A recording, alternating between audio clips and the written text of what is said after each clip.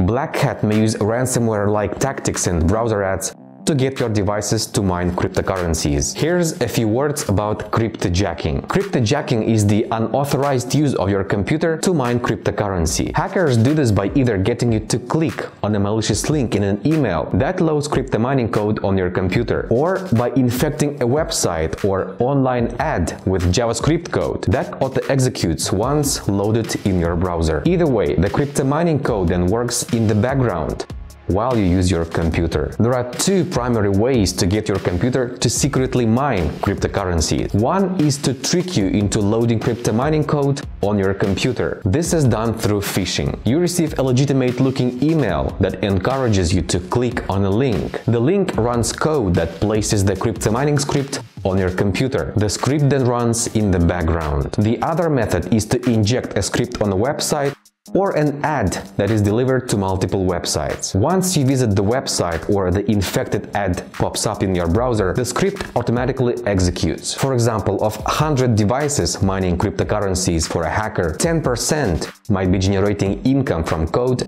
on the victim's machines, while 90% do so through their web browsers. Unlike most other types of malware, cryptojacking scripts do no damage to your computer or data. The first symptom you will notice is that your CPU will become much slower over time. As you can imagine, mining is a process that requires a lot of strength and power. So when you have a virus that attached itself to the system, you can be sure that your system will become much slower than it really is. The simple reason why cryptojacking is becoming more popular with hackers is more money for less risk. Hackers see cryptojacking as a cheaper, more profitable alternative to ransomware. With ransomware, a hacker might get 3 people to pay for every 100 computers infected. With cryptojacking, all 100 of those infected machines work for the hacker to mine cryptocurrency. The hacker might make the same as these 3 ransomware payments, but cryptomining continuously generates money. The risk of being caught and identified is also much less. The cryptomining code runs surreptitiously and can go undetected for a long time. Once discovered, it's very hard to trace back to the source, and the victims have little incentive to do so,